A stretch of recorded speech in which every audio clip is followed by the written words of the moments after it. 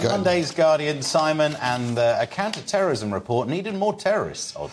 Well, this is one of these arguments. So, the government, there's a thing called PREVENT, and PREVENT, as its name would suggest, is supposed to prevent terrorism. So what they do is that they've set up a series of things where they observe, they watch, they try and spot the things that will turn into violence. And there's this kind of ridiculous argument where one group of people go, oh, no, it's far-right violence. That's what's really, really bad. Far-right violence is really bad. And there's another group of people who go, no, it's Islamist violence. That's really, really bad. And you think, actually, they're both bad. And what you find in this thing is, when you read the stories, is they've got... There's a kind of double standard, because when it comes to looking at the far-right stuff, the accusation is that it includes far too broad a range of people. So there's all sorts of populist right people who don't actually argue for violence, they're just to be unpleasant. But when it comes to looking at the...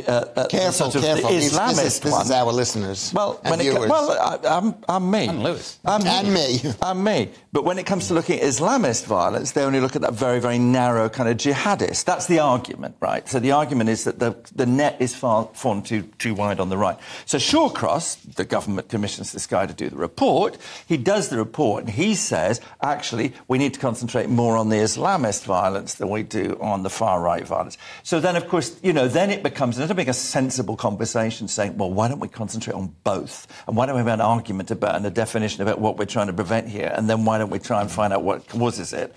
Of course, what happens is the Daily Mail and one lot take this position, the Guardian takes the other position. It's jolly annoying, and I don't want to be blown up, so I'd rather they did better. Simon, you're trying to be sensible. You're just never going to catch on. Well, a good conversation about not blowing us up would be a really healthy thing to do.